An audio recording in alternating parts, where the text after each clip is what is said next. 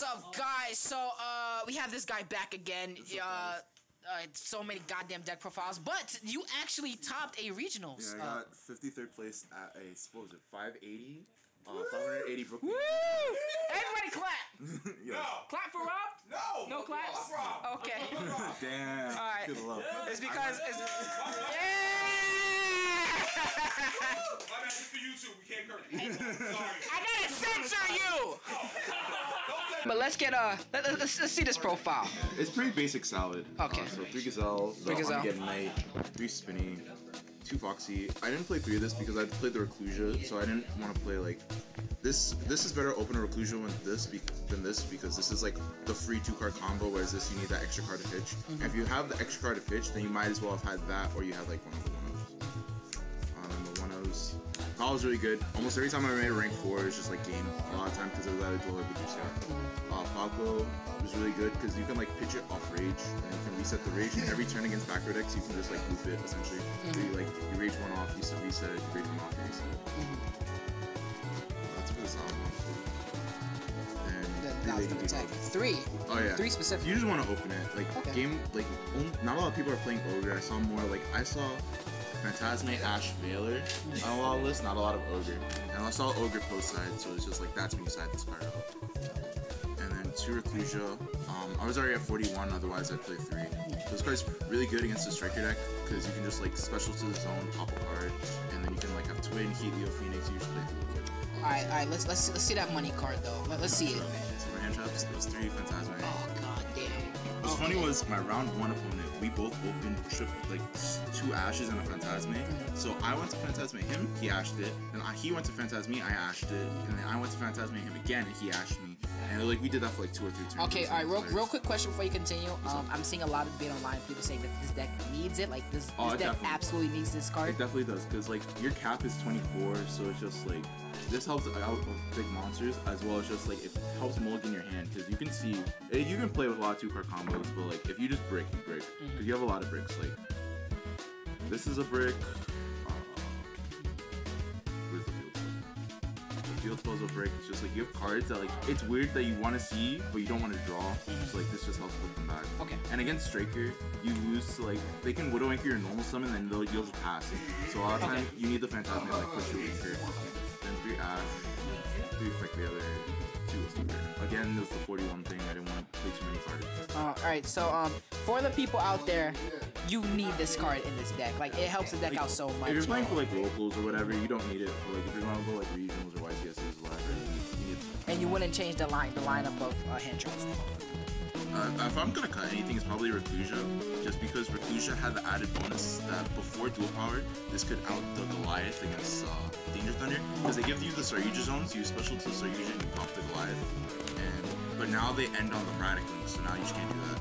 So this is definitely getting up.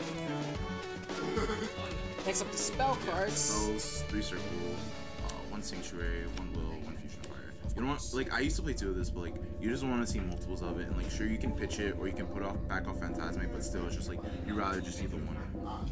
Then since there's a regional triple Twin Twister, I played the 1 Striker, the True Draco, Alter Guys. Like this card helped me so much to push through those boards. And the 3 Call Weather Dave. Because of course you need. Because you want your plays to go off. Like a lot of people said you don't need it because like if you don't get a trap, that's the end of isn't the end of the world. But at the same one time, quick question. Why is this common? Huh? Why is Guy sold my supers a dumb long ago. Because you needed those Phantasmic. And then 2 traps, Roar and Rage. Okay. Wait, you don't play multiples of Roar? No, because most of the time you could just get it with the combo, and since I wasn't playing Desires, I didn't feel like there was a need to play multiple. But going forward, I would cut the Twin and the Reclusias for 3 Strike and 2 Desires, because it makes your combo matchup a lot easier. Just like be able to draw cards and push through the boards. Alright, on to the spicy extra deck. There's no spicy in it. It's basic bitch Salamangreat, 3 Valence, 3 Sunlight Wolf, 2 Heat Leo, 1 Stalio, 1 Chimera, Dweller, Yuska, Kita. This actually won me one of my mirror matches because So the guy was like, oh yeah, you can't do the Fusion of Fire OTK, it'll cost you too many resources because he baited my Stalio. So I Hita, took his Sunlight Wolf, turned my Hita and a Salamangreat I had on the board into Heatleo. I Heatleo, then I turned the Heatleo and the Sunlight Wolf I took into another Sunlight Wolf, added Fusion of Fire back off, and I just killed him. So like this card just like lets you be ignorant in the mirror. Phoenix, and then I made this, I think I made every card in the extra deck at least once. I remember I made this in a mirror to Auto Phantasme. This was just like try to force through striker boards.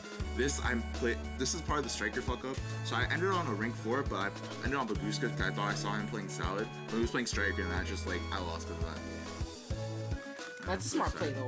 You know, playing against the mirror match. Yeah, because in the mirror it's just like the only out to it is a Kaiju, and yeah, just going really minus like through it.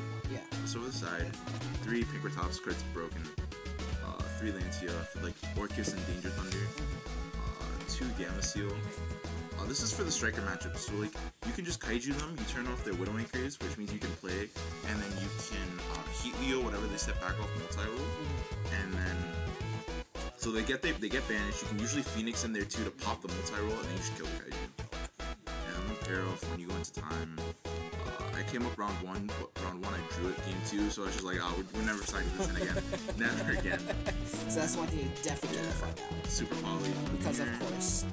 2 anti-spell, order for striker. It's actually cool in the mirror. I haven't seen this card in such a long time. It's such a I love this card. It's really cool in the mirror too, because like in the mirror sometimes they'll make you go first game 2 and 3 because it'll try Fusion of Fire OTK you. Yeah. But then you have these 3 and it's just like you flip it and like they have to Foxy it. Or they have to be able to get to Foxy. And then 2 reboot for True Draco, Altergeist, and I mean you can put it in the mirror if they're playing artifacts because you can just like reset the Sanctum. And it does 2 things. It forces the roar, and then you can just like play through roar either way. Okay. But yeah, that's the deck profile. So round 1 I played Salad. Round 2 I played True Draco.